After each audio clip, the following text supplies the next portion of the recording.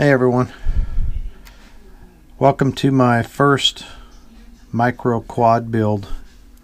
I finally got all the things that I need from Banggood to make this happen. So first off, I bought this 120 millimeter carbon fiber micro frame, and it comes with all this accessories, lots of screws, nuts, bolts, nylon, some standoffs, more screws, nuts and bolts, and lots of these rubber grommets for the motors.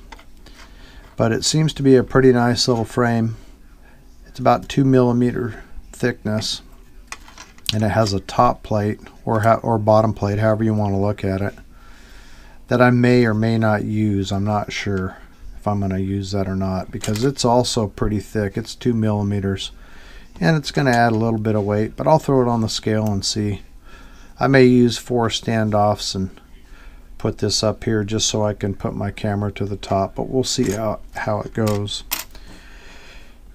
And then I have these Eachine 1S 25C packs. These are 600 milliamps that I'm going to use on the copter. I got some Gem Fan 65 millimeter props, similar to the Parrot props from what I understand, but I should be able to use those on here. I'll have enough room. And I got this says Real ACC on the back. A little bit different than the picture shown in the ad on Banggood, but this is the F3 Evo board, F3 brushed, and it uses F3 Evo firmware, which it came with CleanFlight 1.13. and I have flashed Betaflight on here. The only thing that I had to do to get that done is there's a couple of boot pins here. I had to solder a bridge across there so that I would connect to the bootloader. Flashed Betaflight 3.0. Betaflight 3.0.1 is out, but I'm just going to put 3.0 on it for now because I'm familiar with it and it's been working fine for my other quads. And got 4 of the 8.5 millimeter motors,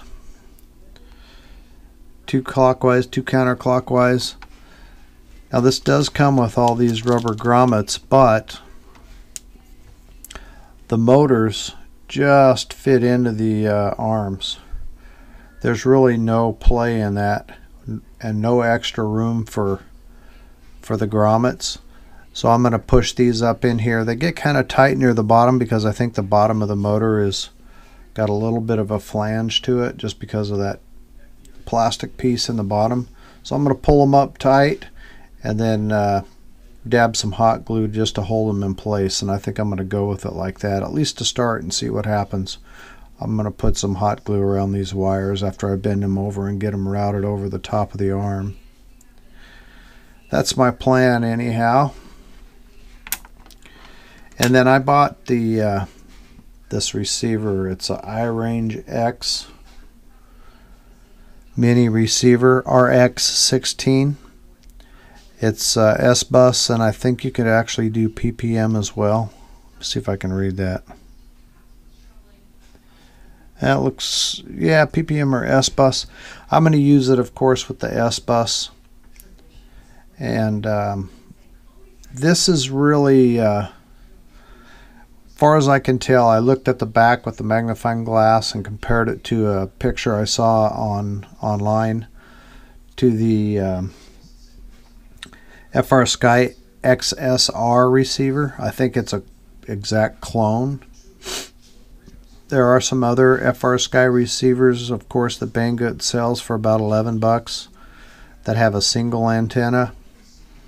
But I'm going for just hopefully a little better range than that. This one has the diversity, and the antennas are soldered. They're not the little clips.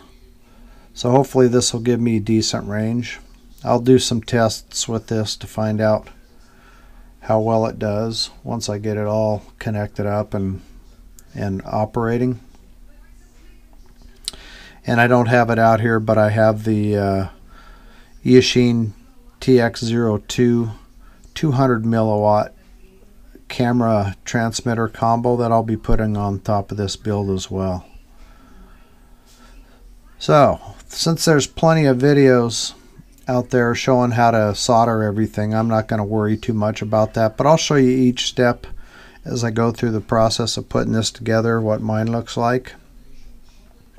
This receiver also comes with a nice cable. I'll be removing some of these. I'm only going to use the ones that are necessary, but it'll plug right in and be able to solder that up to the F3 board. And we'll see how it goes.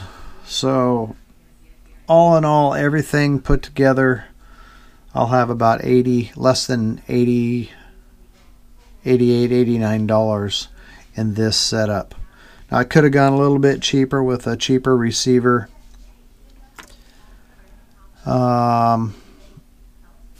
Maybe some cheaper batteries. They were about, what were those batteries? $328 each. There's some cheaper ones out there, but we'll see how these work out. I'm not sure about the connectors, but we'll try it and see. Like I said, this is my first mini quad build, and just kind of experimenting to see what happens. So stay tuned. I'll put this in a series as I go through each step down to test flight and some FPV footage once I'm finished. So thanks for watching.